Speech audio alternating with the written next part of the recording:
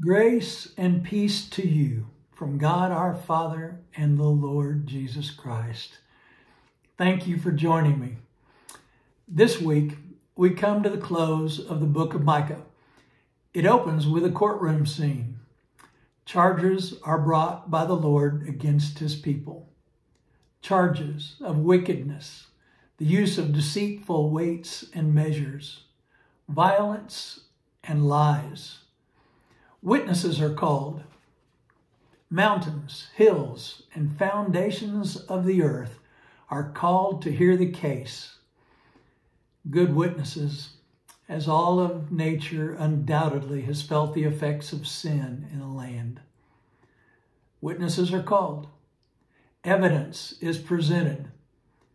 Evidence of how the Lord redeemed them from the bondage of Egypt, brought them out, provided leadership through Moses, Aaron, and Miriam. And then the Lord called his people to remember what he had done when Balak, the king of Moab, hired Balaam to curse the children of Israel as they journeyed to the promised land.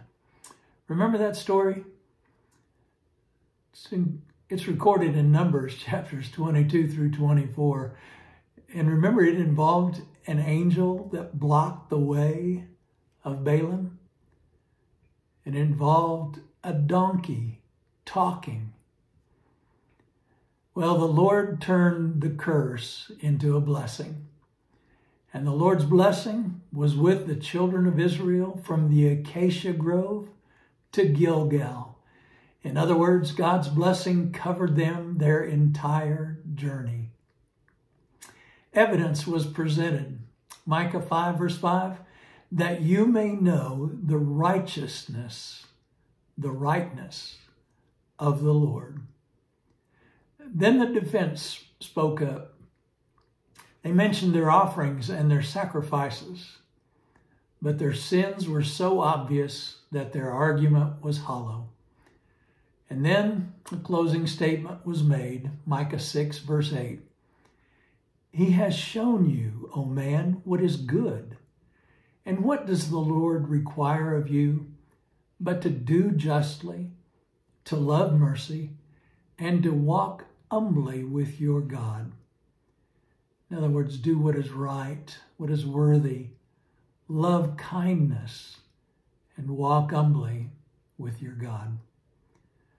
The verdict, well, that's Micah chapter 6, verses 13 through 16.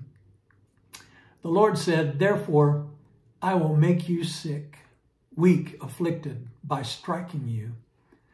I will make you desolate, stunned with the awareness of your sins. Your life shall be a life of emptiness. You will find no satisfaction. I will make your inhabitants a hissing. That's a scorn. They were to become the object of contempt and ridicule. And Micah knew the judgment was final. And then he poured out his heart. Micah 7, verses 1 and 2, first part of that second verse. Woe is me, for I am like those who gather summer fruits, like those who glean vintage grapes. There is no cluster to eat of the ripe fruit which my soul desires. The faithful man has perished from the earth. Oh, what a conclusion. The faithful man, the good man, the kind man, the godly man has perished from the earth. Instead of being marked by good, Micah's day was marked by bribes and evil desires. Friends could not trust friends, and a man's enemies were the men of his own household. Husbands and wives could not trust each other, and parents could not even trust their own children. That's verses 3 through 6. Every person was living for themselves. Micah gave us quite a picture of his heart in that moment. Hear it again. Verse 1, I am like those who gather summer fruits, like those who glean vintage grapes. There is no cluster to eat of the first ripe fruit, which my soul desires. Now in West Texas, that's a picture of the fields after the cotton is harvested. Stubble, and only stubble as far as you can see. Micah's soul was longing for the first ripe fruit, but no cluster could be found. And he is talking spiritually, isn't he? As a kid, I grew up in a city and in a day when there were no fences between neighbors' houses, and there were pear trees in the backyard north of us, apricot and crabapple trees in our backyard, apple trees to our east and south, and grapes, oh, beautiful grapes, growing over a carport across the street to the west. So I can relate to Micah's heart and picture. Can you? Oh, friends, ripe fruit is the best, isn't it? It has a particular beauty, an unmatched color when the sun has tinted it to fulfillment. Faithful believers have that. The beauty, the glow of holiness, a mark of maturity in Christ. Ripe fruit also has a tenderness. A ripe peach doesn't crunch when you sink your teeth into it. Now, faithful believers have that too. It's a tenderness of spirit, a sensitivity towards sin, a tenderness toward the Lord, so that our hearts rejoice at the sound of his name, a tenderness toward the Holy Spirit, so that we recognize and follow his promptings.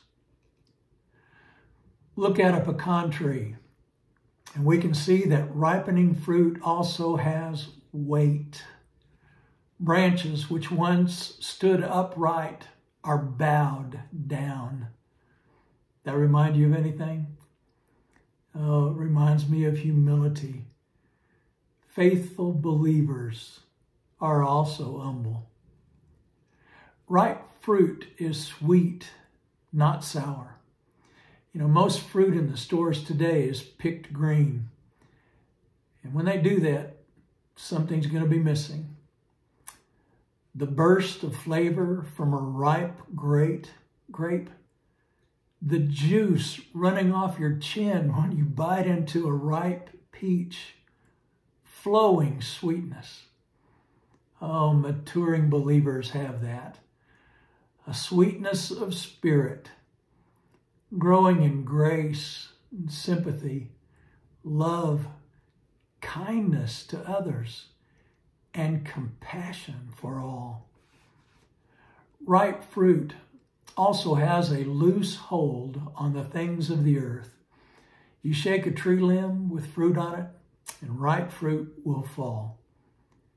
Faithful believers, maturing believers, set their joy on things above. Their longings are for a better land, and the things of this earth grow dim. Well, what causes the ripening? Well, that's the sap flowing through the limbs, the light of the sun, the gentle shower of rain, the dew. And that's the Christian life. Abiding in Christ, walking in his light, experiencing the showers of his grace. Micah, a countryman from a fertile land. He probably knew these things far better than we know them. And his soul desired them. Friends, those are powerful words. The words of a man who heard and proclaimed the Lord's case against Israel, who knew God's love, his work of grace. But more than that, he saw the Lord as the gardener and understood that the gardener's reward is the ripe fruit.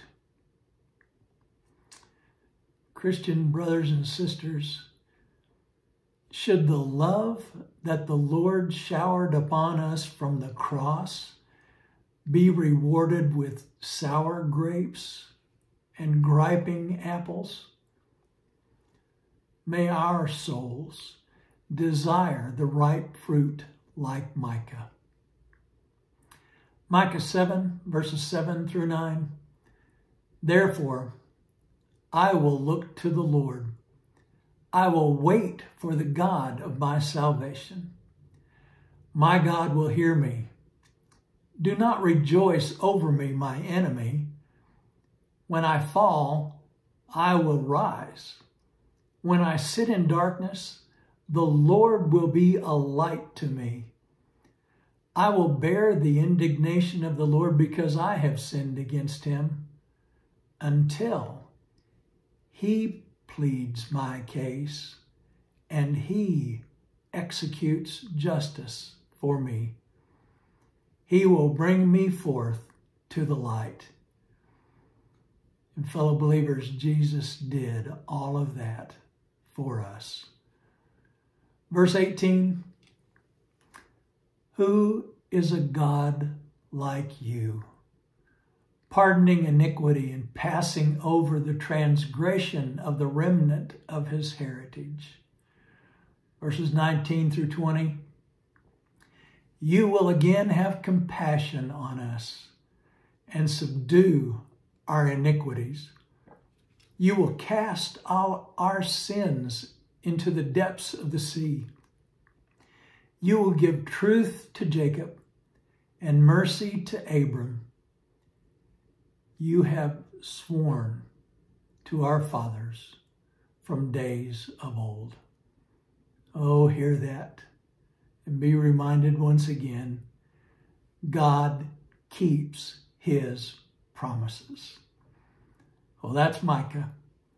And I invite you, Lord willing, to join me next quarter as we study the Gospel of John, chapters 1 through 11.